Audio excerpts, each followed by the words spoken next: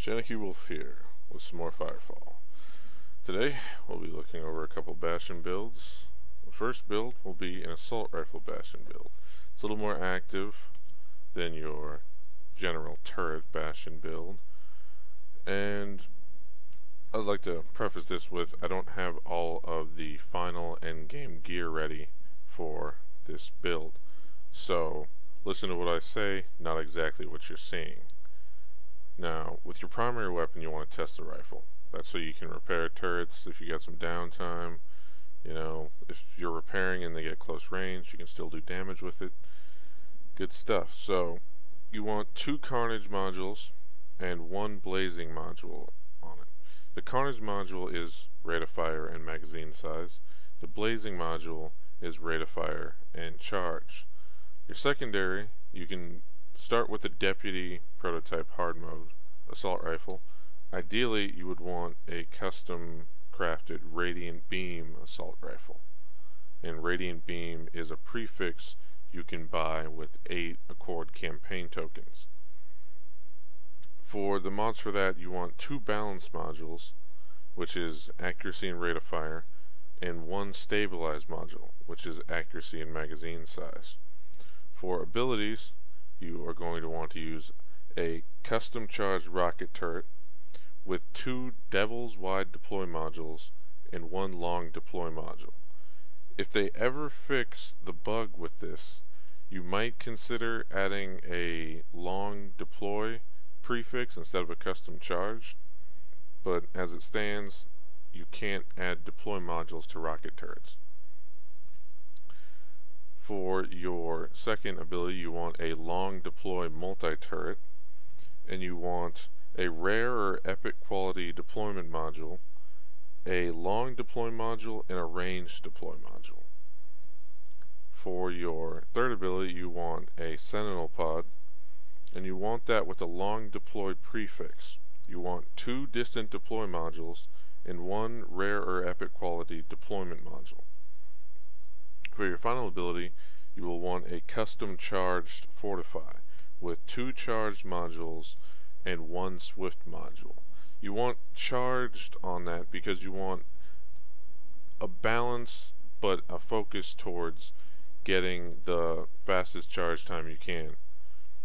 Now, for perks, you're going to want to take Overseer, which is the Bastion exclusive perk.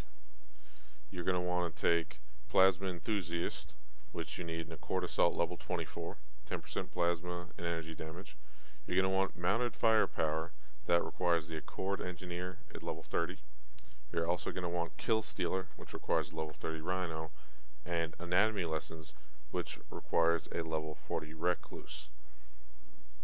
Now, the basic playstyle of this frame compared to a turret-focused Bastion will be you have the ability to burst down the deadliest targets towards your turrets.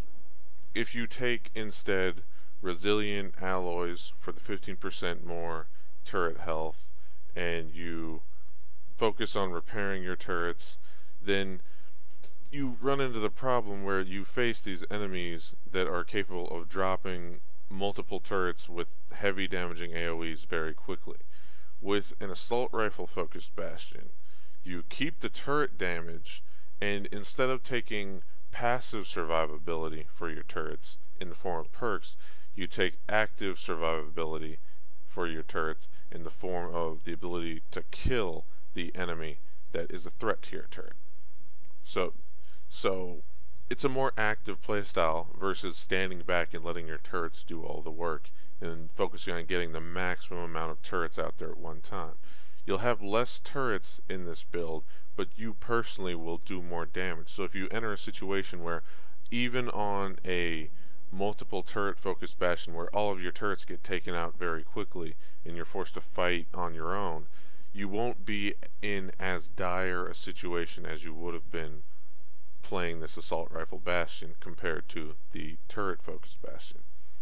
Now, one thing is, this used to be the case, but from my testing today it seems to no longer be the case, but not once did Anatomy Lessons proc based upon my turret damage. That used to be a very powerful synergy there, where the turrets doing damage would activate anatomy lessons, so you would personally gain the 50% damage boost.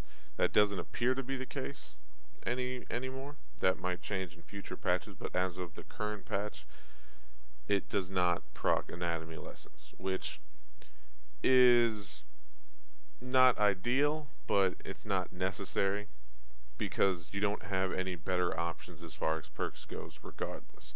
Hunter could be another viable option, but most of the threats to your turrets come in packs. It's multiple juggernauts. It's multiple enemies who are very deadly. So Hunter takes about 2.5 seconds to get to a full stack. And the problem with that is once you kill that enemy, you might have 2 or 3 more threats that you don't get the full bonus for. You'll get 10% on your first shot, and then you'll have to build it up again.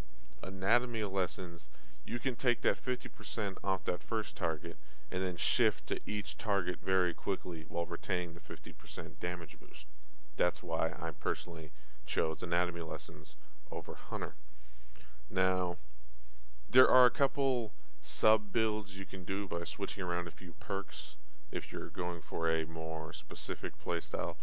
If you are going for a more mobile assault rifle Bastion, for instance, you can switch out mounted firepower with invigorate, because you're not going to be watching over your turrets nearly as diligently. They're not going to be alive as long, they're not going to be as effective, and every time a turret dies, mounted firepower is worth less as a perk. So your multi-turrets are there to do additional damage, but mostly to activate invigorate. Now, you can also switch out the Bastion Overseer for repairing nanites for a more mobile playstyle. Even in a mobile playstyle, I think I would like to stick with Overseer under most circumstances, because that's a 30% damage reduction shield for nearby turrets.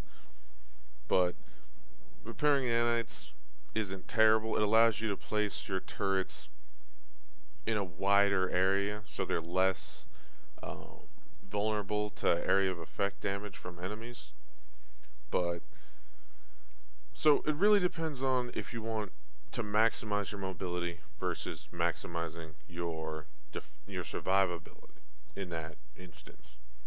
So the Overseer versus repairing nanites and the mounted firepower versus invigorate, that's basically how you're going to have to come down on that decision, on if you want more survivability or you want more mobility, and how vulnerable to area of effect damage you want to be. That covers the assault rifle Bastion, and I will be putting up another video, depending on which order you watch them, of a maximum turret Bastion. So stay tuned for that.